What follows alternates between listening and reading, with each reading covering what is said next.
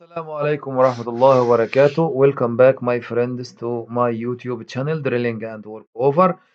This is Abdelaziz Gabr. I am accredited instructor in IWCF Well Control and IEDC Well Sharp. Also, I am accredited instructor in IEDC Mud Engineering, Basic and Advanced Mud School. Today, inshallah, we will continue about the questions that we have started in the basic mud school.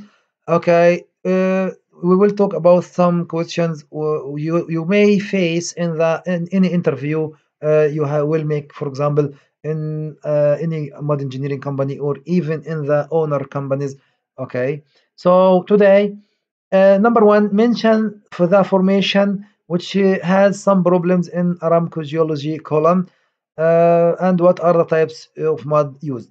Actually, for example, this is very important question. You and I have been asked in while making interview in Aramco. Okay, it's not a big deal. Mention the question. Number A, Wasi'a and Shu'aiba formation. You may take loss of circulation. Okay, the problem is the loss of circulation. We use emulsion mud, or now we are using high viscous mud or high bentonite mud. And also, if you take total loss, you can drill blind drilling and use mud cap drilling to avoid any well control issue. Number B, Safaniya and Ahmadi. They have some mechanical shale or mechanical stuck in the shales or back off. So we use oil-based mud and increase the mud weight. Number C, section of the Ratawi. Ratawi is limestone or is hard limestone. So you may have a lot of differential stuck in the Ratawi. So we use bridging material as a preventive action. And if we stuck, we use acid bill. Jelh is a very hard to drill. Jelh and Sudair. You face a well-controlled problem in it because the flow is very high. It's mainly dolomite, and you increase the mud weight. Okay, you have to increase the mud weight until you kill the well. Sudair is they are shale, so you are adding shale inhibitors for the mud. Khof formation is a depleted zone, so you use bridging material like, for example, Maxi Bridge or Hydroguard systems for it. Okay. Number two, mention the safety procedures, okay, for mixing chemicals like caustic soda.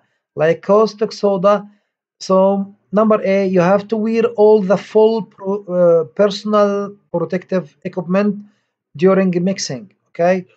This is very important. This is very important. Number two, you have to read all the documents like MSDS and CHB, okay, material safety data sheet or something like this, okay, you have to read them. Number three, you have to mix the caustic soda in mixing chemical barrel. In chemical barrel, not added directly through the hopper or through the shaker, okay, or through, sorry, the tank, okay, but they are added through chemical barrel. Number D, you have to wear face shield during the mixing. So these are small notes about the caustic soda mixing. Number four question, okay, number four, mention in details the parameters affecting the whole cleaning. Mention in details the parameters affecting the whole cleaning. Number A, the rheology. The rheology in the vertical hole or the vertical well, you can concentrate on the yield point and take some high visible each three connections or something like this. But in directional drilling, you are adding, you are concentrating in the low shear yield point and uses the tandem bells in order to make good hole cleaning. Also, the ROB, you have to decrease the ROB in order to give a chance for the mud to make good hole cleaning. Number C, the RBM. Increasing the RBM makes mechanical agitation and increases also the viscous coupling, which leads to make good hole cleaning. Also, the flow rate, if you increase the GBM, it will increase the viscous coupling and it will increase the annular velocity and it leads to make good hole cleaning. and also increasing the number of bottoms up. It makes good hole cleaning. So there are five types: the rheology, the ROB, the RPM, the flow rate, and the bottom up. What are the rheological models that we are dealing with? Actually, we are dealing with three main rheological models. They are the Bingham plastic model, power law model, and the modified power law, or what is known as harshly bulky model. Okay. Number six question: what are the flow regime? What are the flow regime? Okay, the flow regimes that we are dealing with are four main flow regime: the plug flow, the laminar flow, the transitional flow, and turbulent flow. And to distinguish between them, it depends on some things called the critical velocity and the Reynolds number. Okay. Mention the procedures for testing the chloride and lime content in the oil-based mud. There is no deal, no great. It is not a great deal about this because we have talked in the testing. So it's not a big deal. 1 milli of the oil base plus 15 milli of the xylene, 50 milli of isopropyl, and 100 milli of distilled water. Then 10 drops of phenol phthalein and titration with H2SO4, and you will get the lime content. And after this, you 10 in the same sample, you will add 10 drops of potassium chromate, which gives you yellow color, and titrate with silver nitrate until it becomes reddish brown, and this gives the chloride. Mention the procedures, okay, for the MPT or methylene blue test. For the water-based mud, it is the same issue, and we have told all about this. There is no need to waste time for it.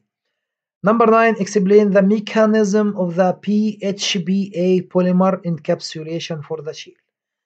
Actually, the PHBA is an anionic polymer, okay, or partial hydrolyzed polyacrylamide is anionic polymer, and it attaches to the cationic surfaces of the shale because it has positive charges like Na plus, for example, or something like this.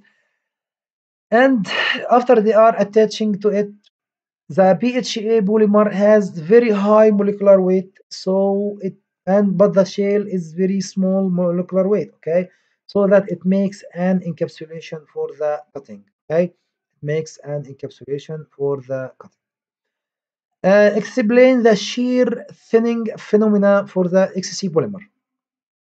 At high shear rate, which is at the pit nozzle, for example, the fluid viscosity decreases and the flow becomes turbulent, okay, like the water, for example, which agitates the cuttings around the pit, okay. And then at low shear, like for example in the annular, the yield increases again in the annulus, so it helps in cleaning the well.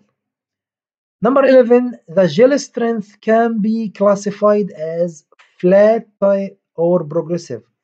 What the flat and the progressive, it depends on the reading between the 10 minutes and the 10 seconds, okay? Number 12, what are the functions of the drilling fluids? Too many functions: control the well bore, carry the cutting to the surface, transmit hydraulic horsepower to the bed, minimize fluid filtration, invasion, cooling, and protect from the corrosion. Number 13, which is very important question.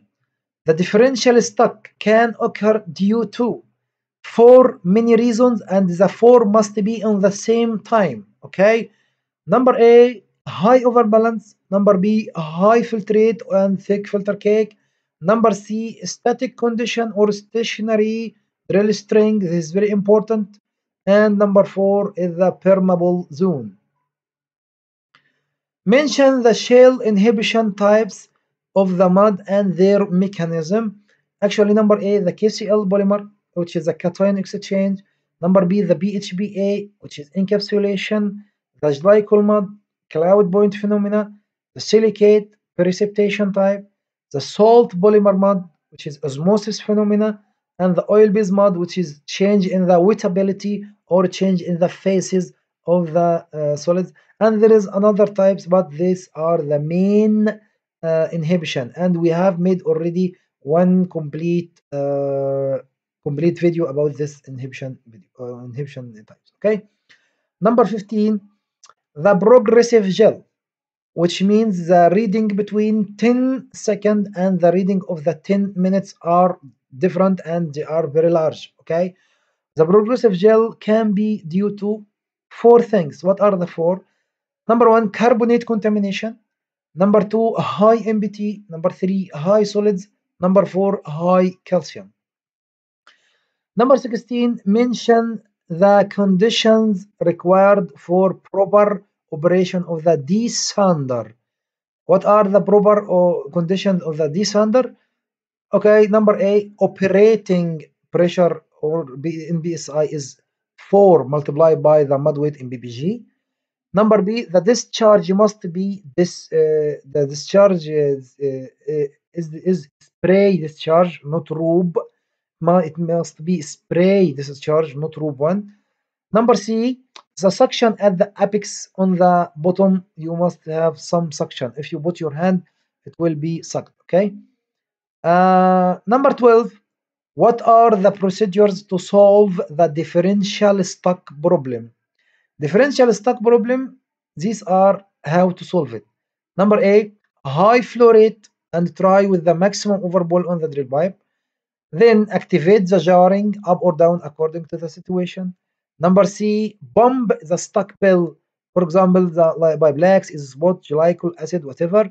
And finally, to decrease the overbalance by mud weight and the U-tubing phenomena.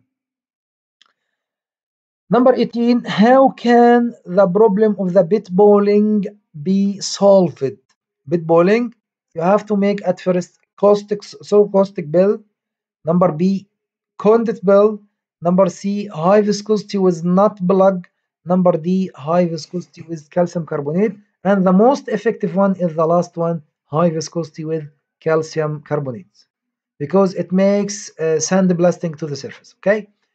Number 19, what are the types of drill string vibrations? Vertical, lateral, and torsional. Number 20, what are the total procedures to clear the loss of circulation? Number A, you will pump LCM bells, okay, with different concentration through the BBL sub. Number B, you have to pump cement plug or cement plug with 2% calcium chloride. Number C, hard plug or soft plugs. Number D is form A plug. The final question is to complete the answers. Number one, this is very important question, and I have make the collection of it. Okay, barite can increase mud weight up to 150 BCF, hematite 187, and calcium carbonate is 110 PCF. Number two, barite has a specific gravity 4.2, and hematite about 5. Calcium carbonate is 2.7. And the low gravity solid is 2.65. Number 3, sodium chloride has a maximum weight of 74 or 75 PCF, and its maximum salinity is 188 thousandths milligram per liter. Number 4, the calcium chloride has a maximum weight of 86 BCF and maximum salinity of 333,000 or 334,000. Okay. Number 5, the potassium chloride has a maximum weight of 73 BCF and the maximum salinity of 134,000. Sorry. Number 6, which is the last question, sodium formate has mud weight 10.8 ppg and potassium formate 13.1 ppg and cesium formate is 19.2 ppg. Thank you very much today for this lesson, and I hope inshallah we will take another questions in the advanced mud school later inshallah. Thank you very much and see you later inshallah. Goodbye.